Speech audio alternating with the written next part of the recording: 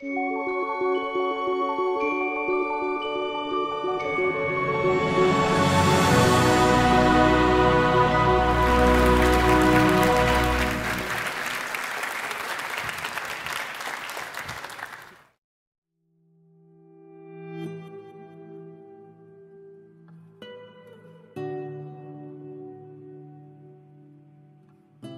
500,000 children experience life in an orphanage, foster home or institution during the last century in Australia. 7,000 were child migrants from Britain or Malta. 50,000 were Aboriginal, the stolen generation. The rest, over 400,000, were Australian-born, non-Indigenous children.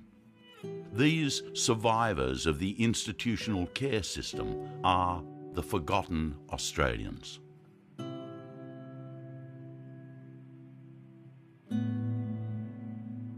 You weren't treated like human beings, you were just treated like a number. It should never have happened. To be taken away from your family and put in care 12,000 miles away in itself is a criminal act. I did grow up thinking that, who would want me? Most of these children didn't understand why they were there. Some had a parent who died or became very ill. With no pension for single parents, the children were placed in state care. Children were also put into care if parents were considered unfit by the state.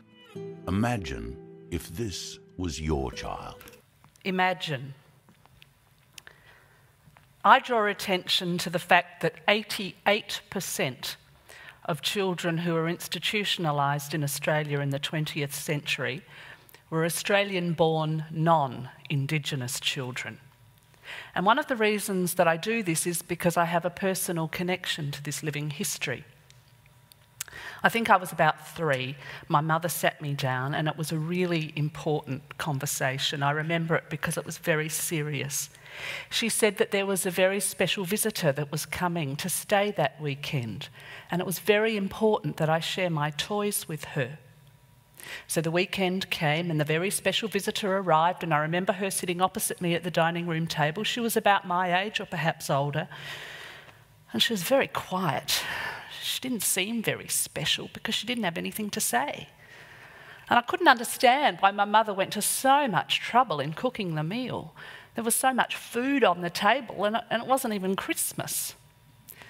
My dad worked in a factory and he was a committed member of his trade union, and he was really passionate about the idea of a fair go, and he was a loving father. But sometimes when he talked about revolutions that had happened in the past or a pertinent current event, he'd bash the table with his fist such that the cutlery would fly in the air. And of course, what I was learning from him was the importance in speaking up for the rights of others. And my mother, at the Mothers' Union at the local church, heard that there were children from orphanages that needed somewhere to stay at a weekend or during school holidays. My parents weren't very well off, but they believed in the notion that the idea of the community was more important than the idea of the individual. So of course they said yes to having a child stay. Barbara didn't grow up, or she wasn't living in a house with a family. Barbara lived at St Mary's Home in the northern suburbs of Adelaide. And this is me with Barbara. I'm in the middle. Dad's not playing favourites, he's just trying to hold me still for the camera. St Mary's was a foundling home, which meant that when the children grew up old enough to go to school, they were taken to another institution. And that's how we lost touch with Barbara. So another special visitor came to stay, Mary. And that's me with Mary in our backyard. I'm the tall one on the right. It was really sad on a Sunday to have to take Barbara and then Mary back to the institution. But what really broke my heart was learning much later as an adult what really went on in over 800 institutions throughout Australia. You see, we were only one family of hundreds of families in Australia that hosted children from institutions on the weekends and school holidays. We knew, we all knew, we always knew. So then how as a nation did we come to forget? How did children like Barbara and Mary end up being known as the forgotten Australians? You see, it's highly likely that either you are, or you know someone, or are related to, or work with, or live someone who experienced out-of-home care or in an institution in the 20th century. In fact, researchers have argued that Australia has the highest rate of institutionalisation of children of any country in the world. So how as a nation do we respond to this? Well, there are national and local organisations that advocate and support forgotten Australians and care leavers. And in November 2009, the Australian government issued a national apology to the forgotten Australians and former child migrants. This was a different apology to the Stolen Generation. The Stolen Generation apology was in 2008. This apology was in 2009. Why a separate apology to non-Indigenous Australians? Why did the Australian government need to say sorry? This is Tom. Tom didn't get a picture of himself, he's middle-aged now, until 4 years ago, this photo. He grew up never having a photo of himself as a child. He received this photo from the academic couple with whom he used to stay during weekends and holidays when he was a child. Tom now has 3 university degrees and works as an engineer. But at the age of 1, Tom was taken to a children's home in Melbourne because his mother was alcoholic. And Tom recalls the cruelty of the matron of that home. For example, when he didn't eat his food, the matron tied him to the chair for 2 days. And when he wet himself, he was further punished and had to clean up himself. On another occasion, he had an accident and fell unconscious and woke up on the kitchen table of the institution with the matron sewing the cut in his head with a domestic needle and thread. Given this medical neglect, it was therefore a real surprise to Tom as a child to be lined up in front of all the other children, in front of men with white coats who would administer injections that would blister his skin and cause so much pain. In November 2009, the Vice-Chancellor of the University of Melbourne issued a statement of regret for the previous role of university researchers in using children as orphanages for subjects of medical tests. These children were used to test vaccines of influenza, whooping cough and polio.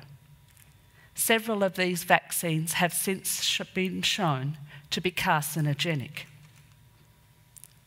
Tom today wants the laboratories that conducted those tests to be put on trial. Tom today wonders if he's going to fall victim to cancer. Tom today lives each day waiting for justice. This is Sandra. It's not her real name. Sandra refuses to use her birth name because it's a name that is associated with so much pain. Sandra's father died when she was 2 years old, and for some reason her mother then spent months away from the family home, leaving Marilyn, aged 16, the eldest, to look after 7 children on her own. Marilyn had had a baby herself that died at 6 months old. Marilyn used to hit Sandra, and so when Sandra was 10, she was taken to Tufnell Home in Brisbane. From there, she was taken to the Good Shepherd Sisters convent, where she was forced to slave in their commercial laundry. Sandra said to me, "Life was terrible in that laundry, and I was missing my other sister Lorraine. My heart was broken." So Sandra ran away from that laundry. After she was caught, she was locked up in solitary confinement for over a month at the Ipswich Hospital for the Insane.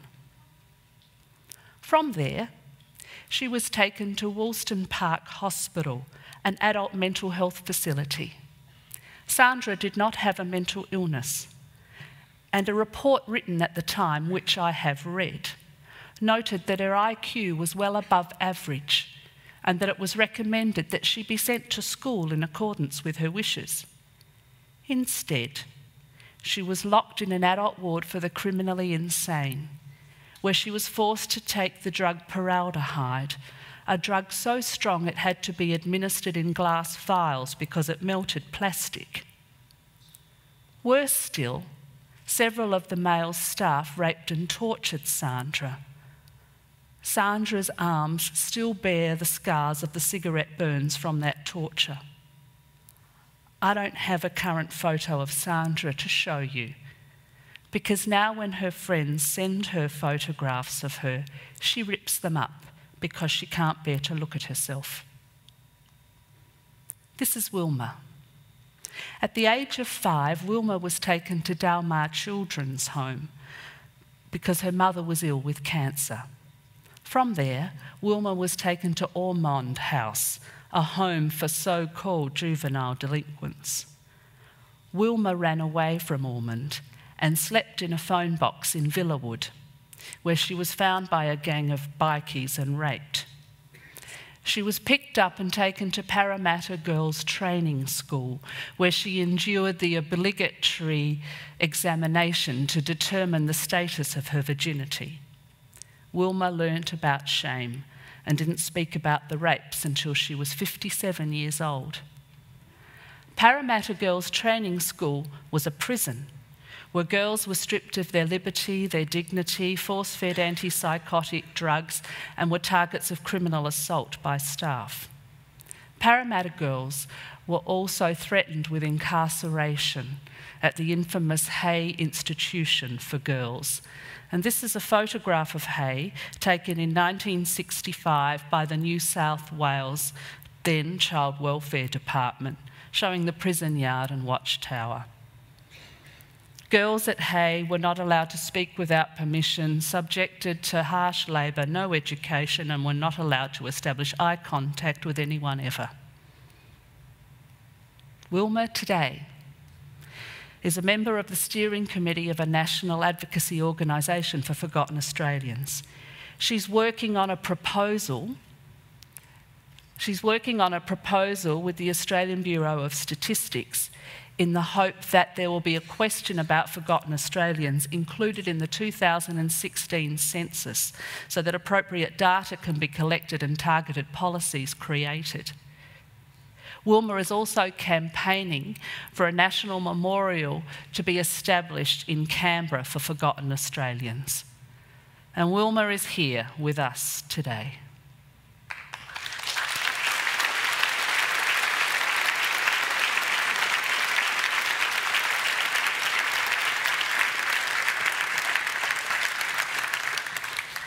We need to acknowledge forgotten Australians.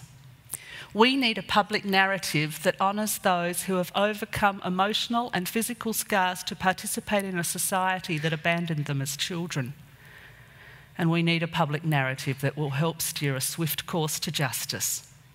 And so, if you're a lawyer, an academic, a journalist, or if you're a policymaker, a public servant or politician, if you're a teacher, a health professional, a social worker, if you're a producer, a curator, a festival director, when that request comes across your desk from a forgotten Australian or a care leaver or associated advocacy organisation asking you to do something, and I can guarantee you that you'll get a request sometime in your working life, you will, because there are so many forgotten Australians and there is so much work that needs to be done. When you receive that request, what are you going to do about it? You may have recognised the voice of the narrator of the film that I showed at the beginning. The actor who narrated that film has been admitted as an officer in the Order of Australia, and he has worked tirelessly in the hope that the true stories of this country be told. The actor who narrated that film about children in institutions is Jack Thompson. Jack was one of those children. Imagine the burden of shame that will be lifted from the soul of this country when we acknowledge the forgotten Australians.